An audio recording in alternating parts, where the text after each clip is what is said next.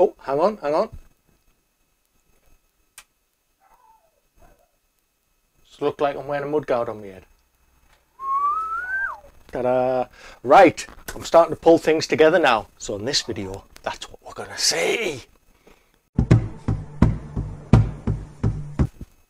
Okay, in the last video, I told you what my plans were. E-bike. Showed you the various bits, and as you can see, behind me, I've started putting my bike together. Now, the one thing I wanted to do when I did put my bike together was check out that the e-bike kit works first, and that's what I've done. So if we look at the front of the bike first here, you can see I've put my wheel on. This is a wheel that I've built up myself with the aluminium hub that I polished up in an earlier video. I've got my stem, my handlebars, and I've fitted my headset, and I'll show you that in closer detail in another video, but I really like the look of that. And because this is the pièce de résistance, the gear stick, I've stuck that on there. Go around to the back. You can see fitted the crank here, albeit fairly loosely. I just need this crank on so that I can turn it round to prove the power assist works on the electric motor kit.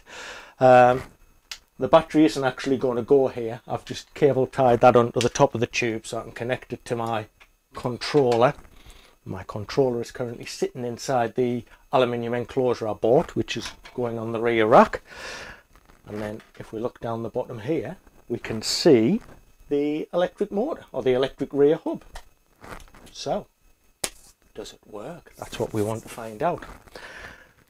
Before I do that, I'll just give you a quick overview of everything that's connected up.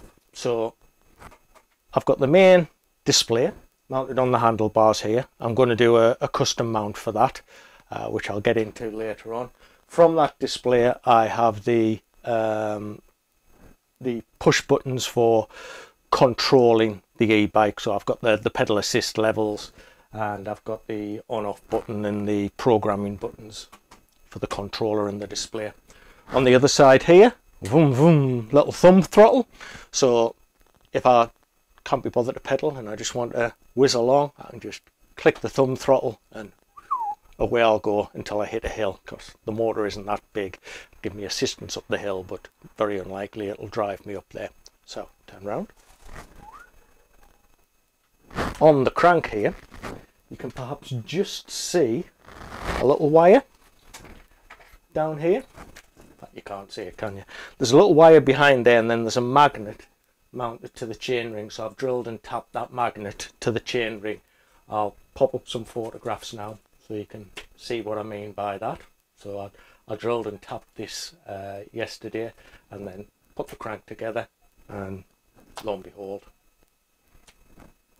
as the pedals turn, the magnet turns, and there's a little sensor on here which picks up those magnets as they rotate round, giving a pulsed signal which flies all the way up this wire to the main controller, and that tells the controller that I'm pedaling and I need some assistance, and my assistance level will be set and displayed on here, set with me little push buttons displayed on the screen. So that goes into there. It's telling my motor that I need assistance, and then what happens here is there's a connection from the motor comes down into the hub.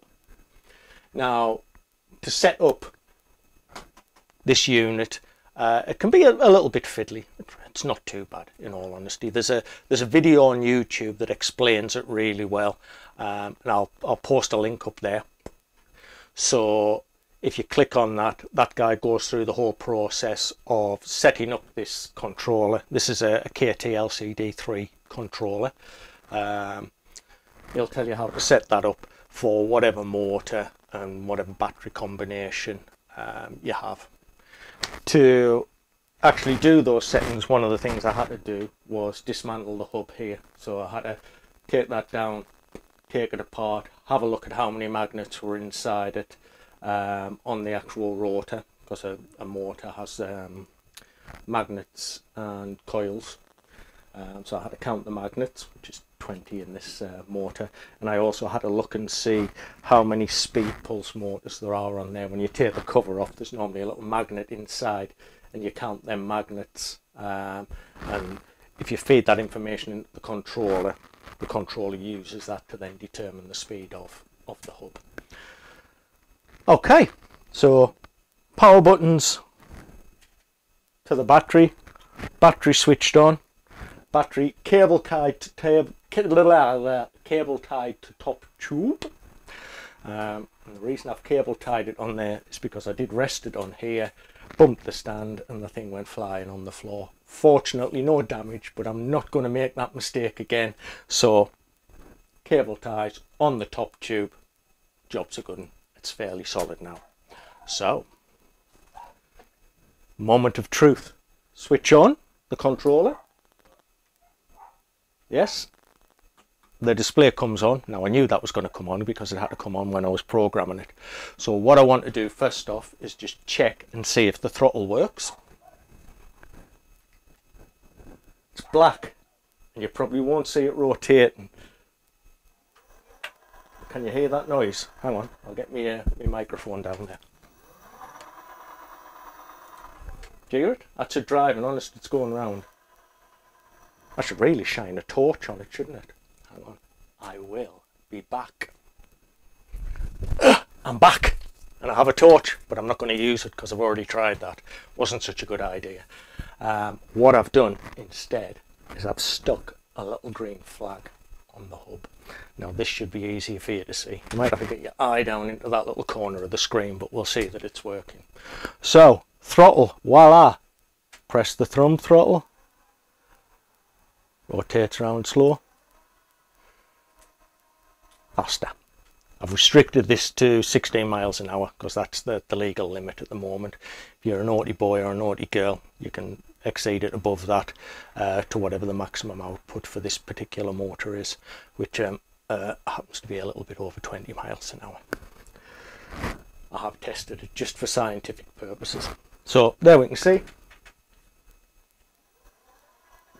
that goes round. Now the next thing we want to check is the cranks. Does the pedal assist work? So when I turn the pedals, will the motor kick in to give me assistance while I'm riding? Now I've already tried this, it's a spoiler, it does work, but when I was setting this up I had some problems and initially it didn't, and I didn't think you'd want to see the video of me changing settings time after time after time.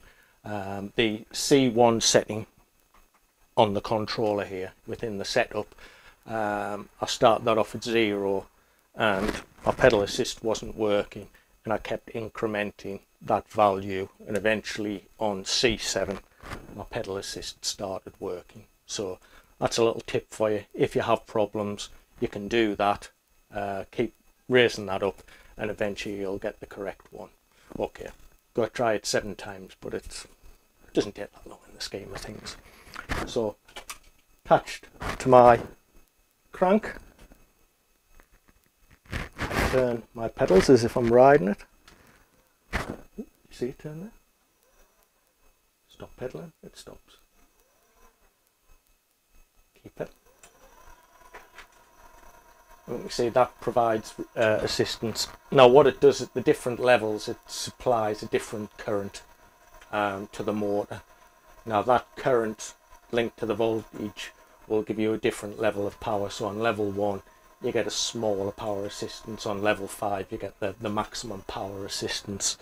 Now this is flying around because there's no load on the wheel, but you could imagine if my fat backside was sat on the saddle and I was pedaling along on level 1, the current and the power within that would be able to move me, but slowly. Level 5 would be able to move me comfortably on the flat. So there you go. Result, I've wired it all together, checked it out. Now I can strip all the e-bike bits off and I can start by building the rear wheel. Now in my previous video, or was it the one before that, I can't remember, I said that I was going to paint this with ta-da, my Go Chrome paint. I've decided I'm not, and the reason I've decided I'm not is that the durability of this is very suspect, and if you put a clear coat on it to give it a bit of strength, the problem you have then is that it dulls the chrome right down. So at this point in time I'm just going to leave this hub black I'm researching a few other things that I could possibly do chrome wise. One of them is to spray this with a metallic paint, and then there's a plating process you can use with plating brushes to get a chrome effect. But in all honesty, I want to try that on other things before I put it onto this hub here. My target at the minute is to get this bike complete, up and running on the road, and then I can do a few little fine tuning exercises on it before I actually auction it off or sell it off for charity. Okay, well, I hope you enjoyed that. Keep watching, and I'll speak to you soon.